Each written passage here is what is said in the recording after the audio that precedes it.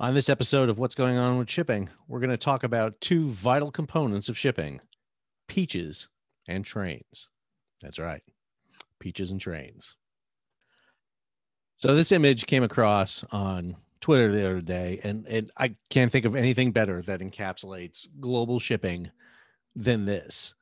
A container of peaches that somebody consumed in Washington, D.C., that on it said the peaches were grown in Argentina, packed in Thailand, and then shipped to the United States. So just take a moment and think about that for a second. You're raising peaches in Argentina, South America, Southern Hemisphere. It's got to be loaded. It's got to be preserved. It's got to be refrigerated. It has to be shipped halfway across the planet to Thailand, then taken out, not just packaged, but processed, packaged, put back together, put back into a container, shipped across the ocean, the Pacific, to the west coast of the United States, put on rail and trucks to eventually get to your local store. And that is the issue we're facing with global shipping right now. Why are there delays on the West Coast? Why are there delays in Long Beach, Los Angeles, Oakland, Tacoma, Vancouver now? Is because you all have to have your peaches. And that peach container is coming from Argentina via Thailand. This is in one small cup, showing you the global shipping issue. So let's break this down a little bit and get some details here of what Sal is on today. So what kicked this off for me was this story right here on FreightWaves. Union Pacific temporarily stopped eastbound container service to Chicago. Now, the Union Pacific is a major Class 1 rail line. This is the Union Pacific map right here. You'll see that they operate basically pretty much from the Mississippi over to the West Coast, with a huge yard here in Chicago and other terminals along the way. They service the Long Beach, Los Angeles port. And one of the things that this story says, this is on FreightWaves, there's another story here on trains.com. I'm sure we all follow trains.com. I know I do. Union Pacific suspends inbound international container shipments to Chicago for a week. Basically, they're stopping, putting a hold on everything coming from the West Coast across, because their Global 4 terminal in Chicago is basically to capacity. And not just them, but other terminals along the way are capacity. And more importantly, they can't get them into the feeders, the BNSF Railway and Norfolk Southern.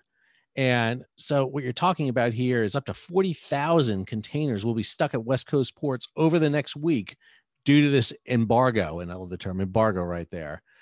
This is going to have a domino effect on everything. If you cannot get those containers out of those West Coast shipyards, you can't bring more containers in. There's a finite amount of space that you have for this.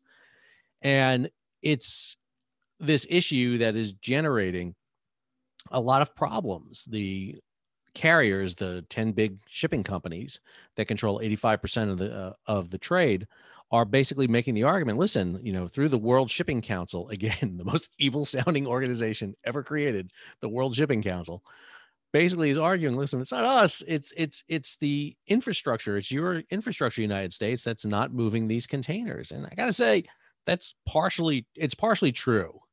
But there's other issues at play here. It's not 100%, and that's something to always be careful of. Now, when you add to it other issues, you see it magnify. So this is a story, a couple of stories right out here at G Captain. This: container freight rates to top $10,000 as shipping crunch tightens. I can't tell you how insane that rate is. $10,000 to move containers. People were moving containers for $2,000-$3,000 not too long ago. In spring of 2020, my God, you could ship 5 containers for this amount of money here. And understand what they're doing is basically bidding out container slots to shippers. If you need your stuff good, you're going to have to pay. And this story talks about it. The spot rate for a 40-foot container from Shanghai to Los Angeles increased to a record $9,730, up 1% from the previous week, 236% higher than a year ago. So right now it's through the roof. The Shanghai to Rotterdam rate rose to $12,954. You wondering why they wanted to get Ever Given out of the Suez? There you go. This is just an amazing surge. The composite index across 8 major routes It's up 339%. And all of this is building on a host of other issues on here. So this story goes on here to talk about port congestion, but let's just go to this story right here. This is, again, another GCAPM story. Port of Los Angeles finishes fiscal year 10.9 million TEUs, a new Western Hemisphere record. That's it. This is more containers moved through the Port of Los Angeles than ever before. And again, they're having that issue with getting the containers in and out of ports, on the rail, on the road, and out of there. And this is just magnifying right now. And understand, this is going to get worse, even though they're starting to catch up. And you see the line of ships off the West Coast decreasing. It's about to get worse. And I'll explain why here in a second. Here's this story from Maersk. Maersk revamps their Western Central Asia network to speed up cargo delivery. So one of the things that the carriers are doing, and carriers are the big shipping companies, is they're looking for routes that have slack on them that they can push containers into to even go different ways. Understand, to get to New York from East Asia, it's 50-50 whether you go across the Pacific or across the Indian Ocean, the Atlantic. And so they're pushing containers to where they can. They're trying to push them, and you're going to see containers coming onto East Coast ports in larger numbers than we have. We've already seen that, by the way. We're already seeing that. Go to this story right here. More Panama Canal transits highlight rebounding global trade. Those medium-sized container ships, smaller than the ultra-large container vessels, they can get through the new lock of the Panama Canal. These ships that are under about 12,000 TEU, they're worth their weight in gold right now, because you can get them through the Suez. Ever given on the brain. Get them through the Panama Canal and get them to East Coast ports that are not as log jammed as West Coast ports. Plus, this bypasses the old Union Pacific here and gets you directly to where you need to be. And so, shipping is it's like water. Cracking a foundation. If you pour water, it'll go find the crack in the foundation. Well, shipping is the same way. They're going to find a crack and they're going to try to get there. Add to it this: South Carolina port set new annual record for containers held. Again, we're if the West Coast is jammed, they're going to start coming into the East Coast. They're going to start finding that area where they can come in.